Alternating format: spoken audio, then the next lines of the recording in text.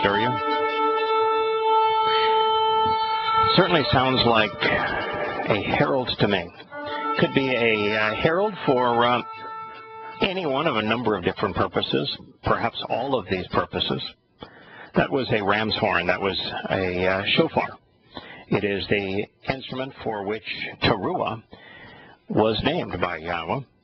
Teruah means to shout out a warning and to express the good news. The sound of that instrument is the human breath, which is nephesh in Hebrew, meaning soul, also breath, being blown through a ram's horn, exiting as air, which is ruach in Hebrew, which is also the name for spirit. So what starts off as a nephesh comes out as a ruach through this instrument called a ram's horn. That which is mortal becomes immortal as a result of using this implement, this ram's horn. But of course there's more to it than that. The ram's horn is the first letter of the Hebrew alphabet. If you want to go from mortal to immortal, it is essential that you begin with the first letter of the Hebrew alphabet and move through all 22, understanding the meaning of each of them and understanding, closely examining, carefully considering the meaning that they provide to each of the thousands of Hebrew words Yahowah shares with us through his witness, his restoring testimony, called his Torah, prophets, and Psalms. They are all written using these 22 letters, of which the ram's horn, this instrument, by which the mortal soul is transformed into the immortal spirit, is the first of these letters. And it's not just the first letter of the Hebrew alphabet, not just the first letter of now the English alphabet, not just the first letter of what became the Greek alphabet, or even the Latin alphabet. It's the very letter that was combined with the second letter of the Hebrew alphabet to conceive the word alphabet, Aleph and Be'eth. When Aleph and Be'eth are combined, you have the ram's horn and the home of the protective ram, the home of the sacrificial lamb. That would be the covenant. It's the first word in every Hebrew lexicon. It is Yahowah's first choice of titles. It means Father. As you consider the ram's horn, the teruah, consider also that the most prevalent title for Yahowah, Almighty God, is also comprised with this ram's horn, the Aleph. It's comprised of this very instrument, which is the signal of teruah. It combined with the lamed, which is a shepherd's staff, also associated with the ram, leading sheep, becomes Almighty God. The ram is protective. A ram will defend his flock. The ram will not tolerate a rival. The ram will make certain that any animal, for example, the wolf, that Yahowah warns us about, warns Christians about, although they paid no heed to him, but the ram is prepared, able, and willing to defend his flock against the wolf, against Pauline Christianity. Yes, the ram's horn, this shofar, the instrument for which teruah is named, conveys an enormous amount to us if we are observant, if we closely examine and carefully consider what Yahowah has to say. Now, why did Scott blow the shofar today? Well, the reason is tonight, at sundown, is the beginning of the 7th month on the Hebrew calendar. It is a month that began in or year that began in Abib. Abib is the first sign of a renewing moon, a kodesh, from the verb kadash, which means to renew. But the first renewal of light on the moon's surface, which is the timekeeper for God and man.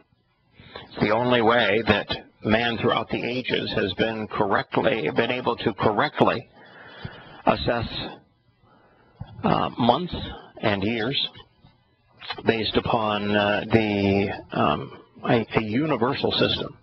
That Kadesh, which became Kodesh, meaning month, from Kadash, meaning renewal, speaks of light growing, reflected light growing on the surface of the moon. It is symbolic of our lives being renewed and of the illumination that we have from Yahowah growing. Us growing in enlightenment. Us growing in all dimensions as a result of Yahowah's plan. And this now is the 7th month.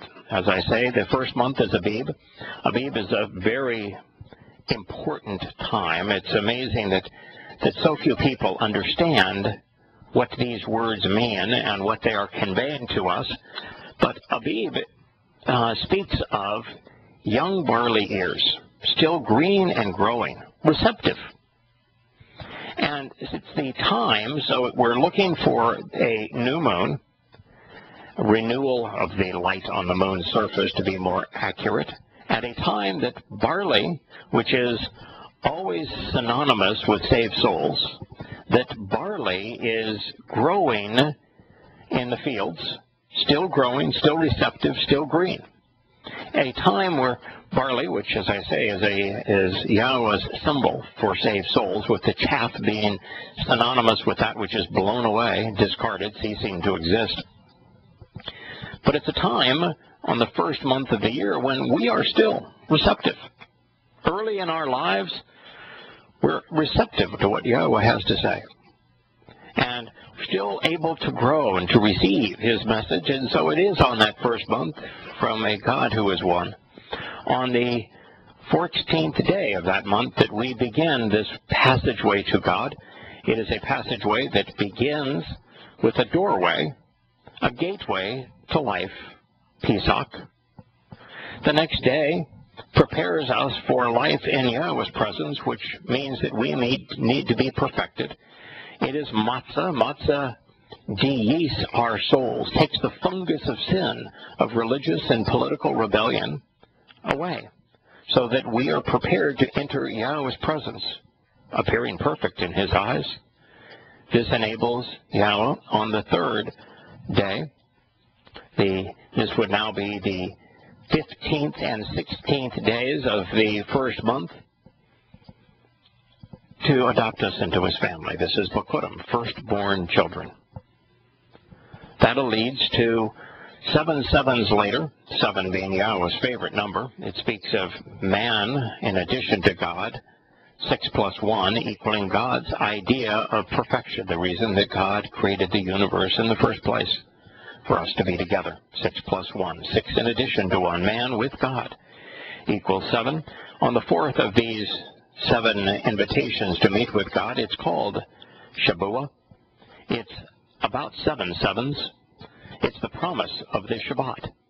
And Yahowah is therefore calling out to us on this day, his children, those who have availed themselves of Pesach, Matzah, and Bakurim, are to draw together with all who will listen and receive Yahowah's enrichment and empowerment, so that we on this day, Teruah, can become effective messengers.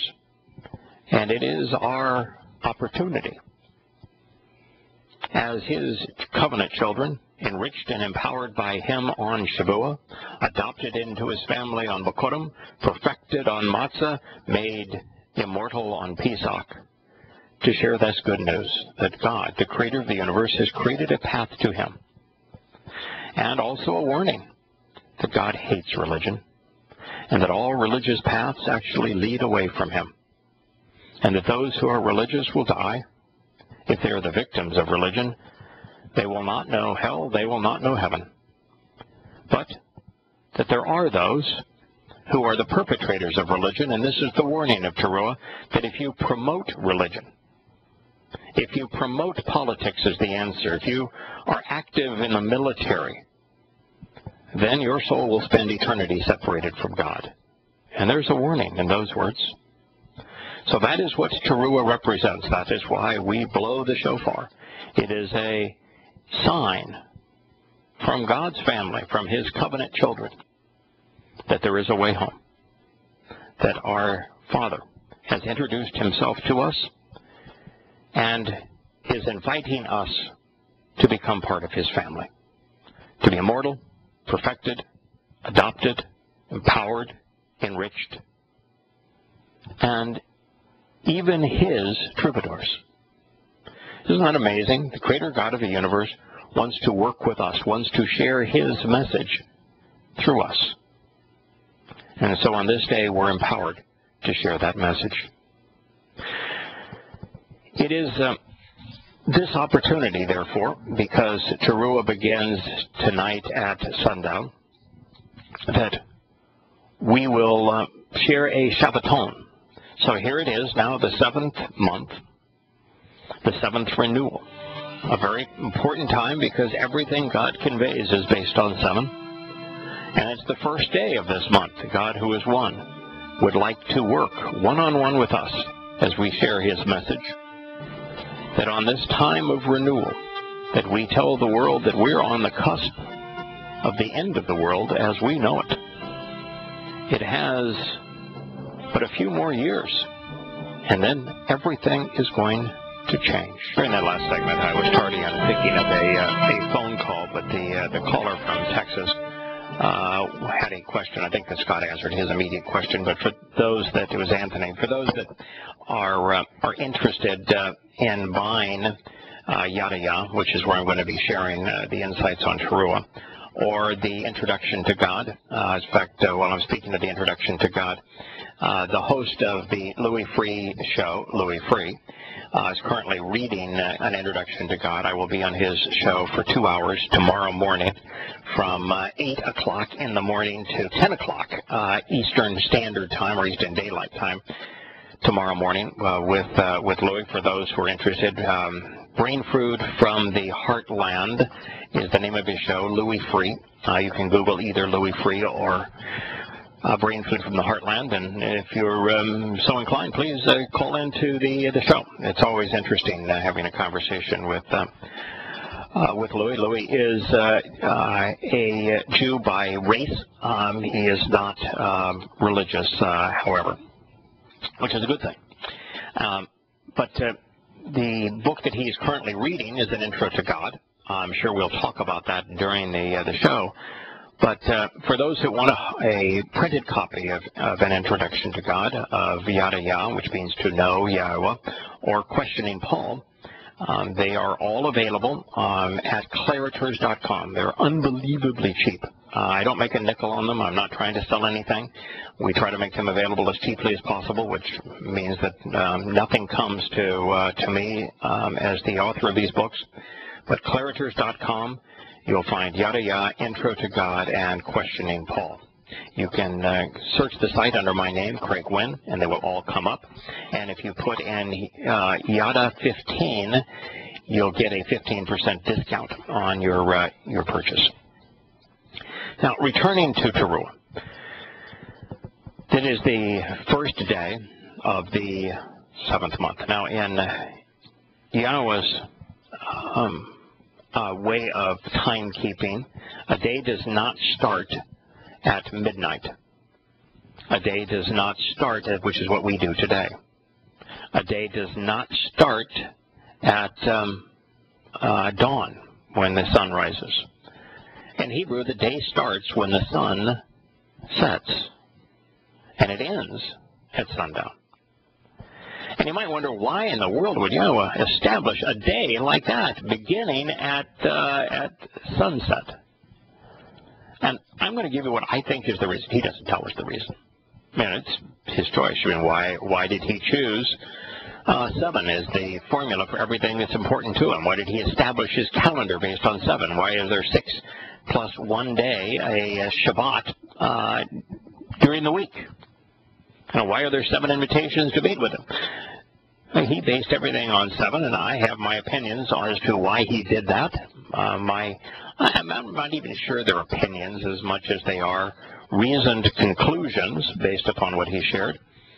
But Yahowah, throughout his testimony, provides us with a lot of insight. So the reason I think, and this is an austere thing, that the Hebrew day begins at sunset and continues through sundown the following day, is that he both wanted to set the example for us as the diminished manifestation of himself, as Yahusha, as Yahweh saving us, on Pesach, to enjoy the Pesach meal with his disciples just as he has designed that meal to be enjoyed by us on as the sun sets on the 14th day, which would be the 13th day at sunset, and goes through the 14th day of that month. He wanted us to understand the importance of and to see a perfect example of someone who was Torah observant enjoying the Pesach meal with his friends. But he also had an extraordinarily important responsibility. He had promised to be the sacrificial Passover lamb. Now, the only way that he could enjoy the Pesach meal with his disciples on Pesach, Passover, and still be the Passover lamb on Pesach, on Passover, is for the day to begin at sundown and to continue through sundown. So it was a Thursday night of that year when on Thursday he celebrated Pesach with his disciples.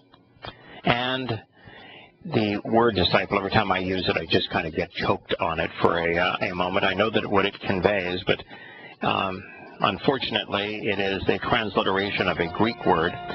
And Yahusha did not speak Greek, and he did not give those he had chosen to witness his life and his words a Greek title. But the Greek word means learners, those who learn. And the Hebrew word for learn is yara, is the basis of Torah. So that's something significant to know.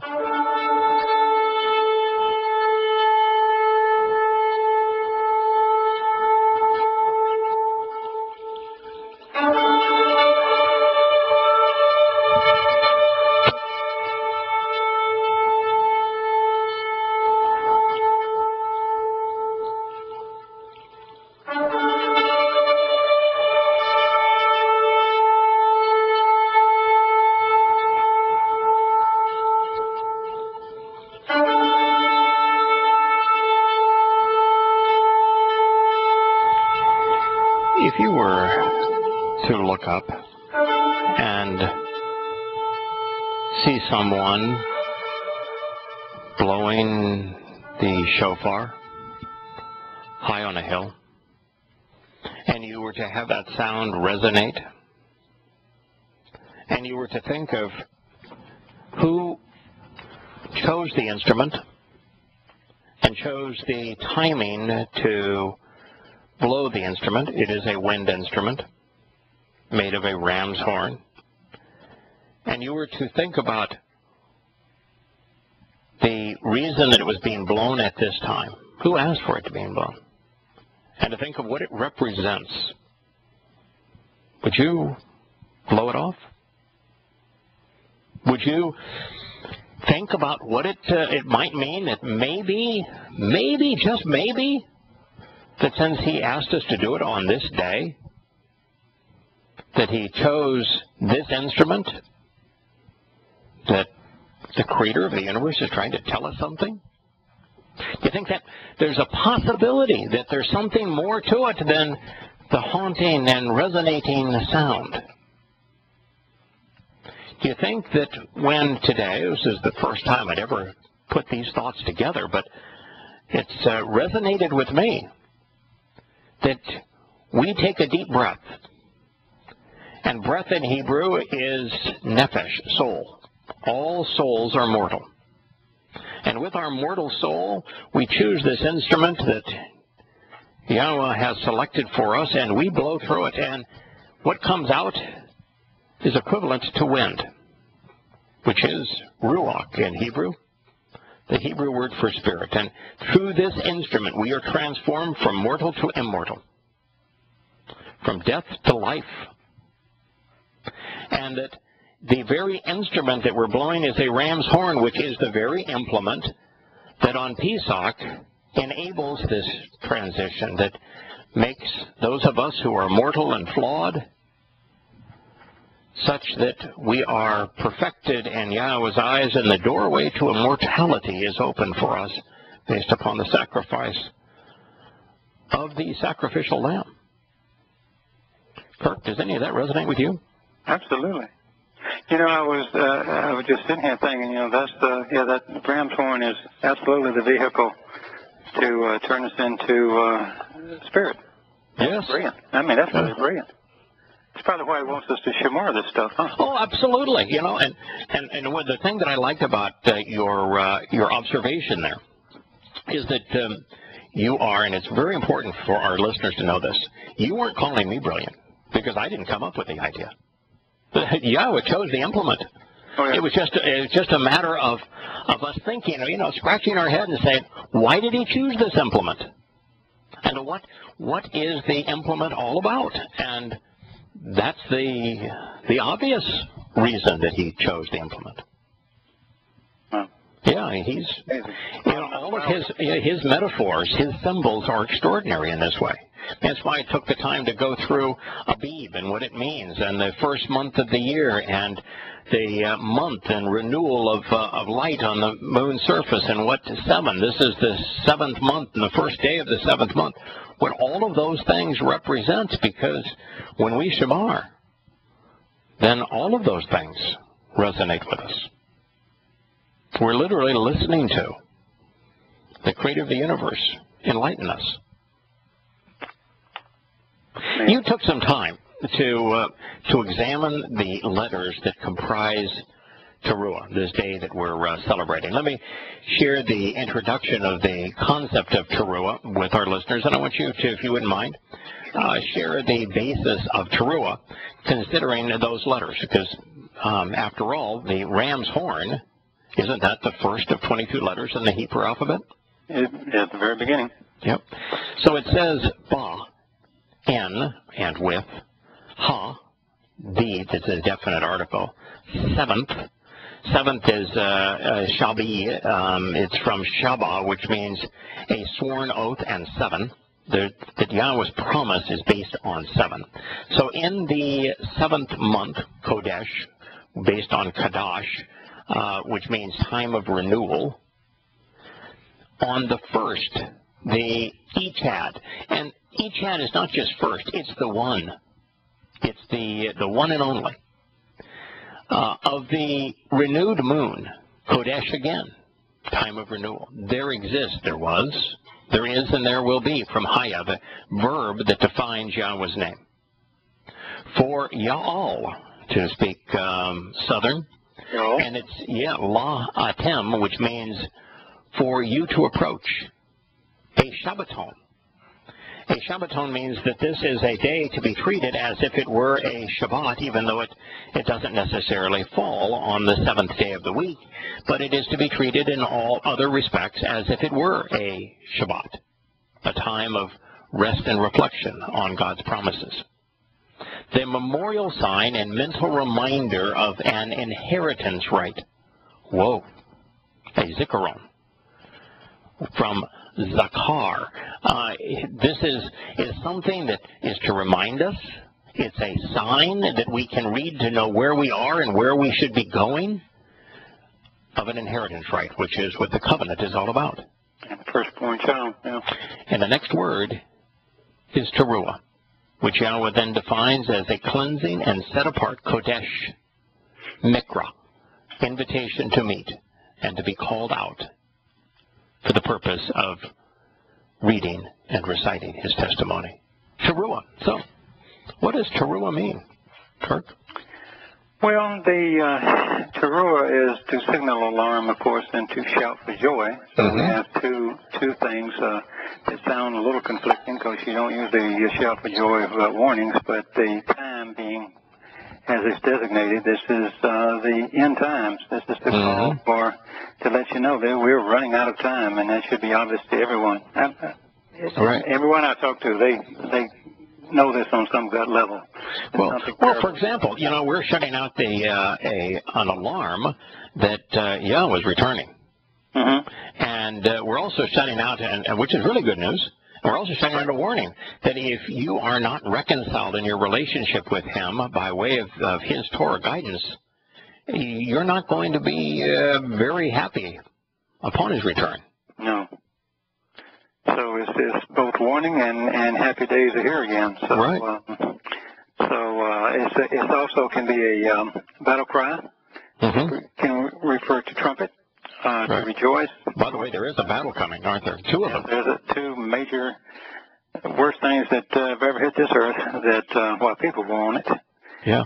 And on both of these two battles, the ultimate force that prevails is Yahowah. Yeah. So he's actually engages. He doesn't very often engage in battle. The last time we saw Yahowah engage in battle, now he gave some battle instructions. For example, with Jericho, just march around it and blow the horn, and that was sufficient. But the last time we actually saw him engage in battle is when he defeated the Egyptian military. He drowned them all. So this time he will, and I'm going to use the same force, I think, force of water, but he is the means that the Muslims who have flooded into Israel in the Battle of Magog, he's the one that stops them. Because Israel is incapable of stopping them. So he stops them, and then in Armageddon is when he returns and he obliterates anyone who was in opposition to him and to his people. Well, it's interesting to me that it's not so much that he obliterates, it's absolutely nothing to protect you. You just melt in his presence. That's correct. What was much... That's correct. He didn't have to kill you. You just chose the wrong side, and you have no protection now. Yeah, as a matter of fact, when a human soul dies, Yahowah's not killing that soul. No, they just die. They just die. They just cease to exist. Right. Yeah. You didn't want me, so why should I want you? Right. Yeah, I'm not going to give you the means to live eternally with me, and I certainly am not going to punish you. So you just simply cease to exist, and that's true of his return. Those who are in opposition to him just are obliterated by his very presence. His energy, his light is so enormous that if you don't share that same light, if you don't reflect that same light, if you haven't been perfected by that light, you just immediately cease to exist. And by the way, even in the case of eliminating the Egyptian army, Yahowah didn't go after the Egyptian army. He was not the aggressor. He didn't use any weapon of war. All he did is he held the waters back for his children. He stopped holding the waters back when his children had reached safety. Yeah. So really, it was Yahowah doing nothing that eliminated them. He didn't strike a blow. Their own demise. Yeah, he held the water back, protected his children, but when his children were safe, the purpose wasn't to drown the Egyptian army. It's just that he had nothing to do with them, and so there was no reason for him to protect them. He just simply let the waters return to where they had been. So yeah, it's probably a cruel guy, huh? That's right. He shows. Right. It's also interesting that if you go back to the previous time that Yahowah used water, this would be during the flood, during Noah's time. Did Yahowah have to engage to create the flood? No. No, he didn't. No, in fact, it was the timing was the Berkel crater. Now we don't know what Yahowah called the asteroid that or meteorite that hit the Earth, but it left a scar beneath the sea not far from the mouth of the Tigris and Euphrates rivers, that is still, I think, 30 miles in diameter, 1,000 feet or more beneath the ocean surface. An enormous impact crater. And it was that impact that created the tsunami that rushed through up all where humans lived within the Selma, up the Tigris and Euphrates River, up through the Black Sea, which is where the first civilizations were, and then out even in through the Bosphorus Straits into the Mediterranean. And it was the upwelling of seawater, which Yahowah predicted. He said it would be deep seawater that would cause the flood. But it's the debris that it kicked up that caused then it to rain for the 40 days and 40 nights. He just didn't protect humanity. He protected his family, however. So it is interesting, Kirk, that in the flood, Yahowah didn't kill anyone. He protected his family. And he protected his family in an interesting way. He didn't simply wrap a bubble around them or put them in the palm of his hand. He gave them instructions and say, if you will follow these instructions and do as I have outlined here, if you follow my guidance, you'll be protected from what's coming. So he knew what was coming, but he chose to protect 8 people if they would listen to what he had to say, and the rest didn't receive his protection, and they ceased to exist. It's the same, isn't it, with the covenant? But also Noah did warn these people. Yes, he did. I mean, it wasn't like he kept it to himself and said, well, I'm out of here and you guys are toast. Yeah, Teruah. Yeah, Teruah. Exactly. And I'm sitting here looking at the letters, and all of a sudden I realized, Teruah is made up of 5. The 5th Mikra is made up of 5 letters. This guy's good, isn't he? He is good, yeah. He is good. Oh, yes. Okay. Yeah, so the 5th Mikra, and by the way, there's 4 of them that are fulfilled. And those 4, the first 4 that have been fulfilled, were they fulfilled in a particularly important time? Is there another 4 involved in their fulfillment? A very specific time in the 4th, the light comes in the 4th year. Yeah, it was said in the creation account that on the 4th day, the 4th 1,000th year period, that the greater light will come as a moed, as a sign of the meetings. And so he fulfilled the first 4 in year 4,000 Yah, didn't he? Yeah, he's pretty good with his timing. Yeah, he leaves clues everywhere. He sure does. He sure does. So, what do you find on the 5th Mikra, other than it has 5 letters? Yeah, what does it mean? Well, you've got you start off with a taw, and the taw, of course, is a T sound, T letter, and it's a signature. It's an upright pole. It's a signpost along the way. Zion would be a good example of that. So, I mean, he starts out with telling you what this is all about. Second letter is a rosh, or we use it as an R sound. It's the head. It's a man or a woman observing with her eyes, listening with her ears, engaging with their mouth. That also means top and first, like in first fruits, because it is a harvest as well as first fruits. Wah, of course, is the tent peg and used to enlarge the family home, like they would within the tent days of the tents. The ayin, or the A, is a eye, watching. Observant, yes. Proper perspective, understanding. Perspective is a key word there, because that's what he really asks us to do, is to change our perspective on things and to follow him. Right. And the only way to change your perspective relative to him is to use your eyes to read his Torah. Right. Yeah. So, and then, of course, you have the hay, and the hay is a person standing up with their hands raised, beholding something magnificent. So, with the 8 sound, so we have Teruah. Now I took the liberty, there's a couple of interesting notes I had on there. In addition to that, you have the T, which is can also be a gift, an upright pole, which is Edon, the upright pole. It can't get a greater gift than that. All right. The upright pole both represents, it primarily represents Pesach, because the blood of the sacrificial lamb was smeared on the upright pillars of the doorway to life, just as on the fulfillment of Pesach, the blood of the sacrificial lamb, Yahuwah, was smeared on the upright pole that became the doorway to life. It's interesting, by the way, there are 3 of the letters in Yahuwah appear in Teruah.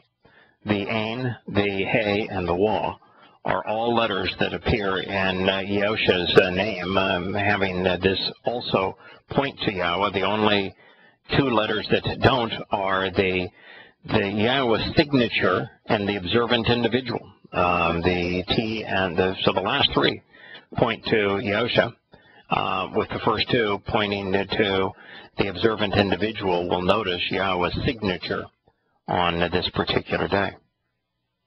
Well said.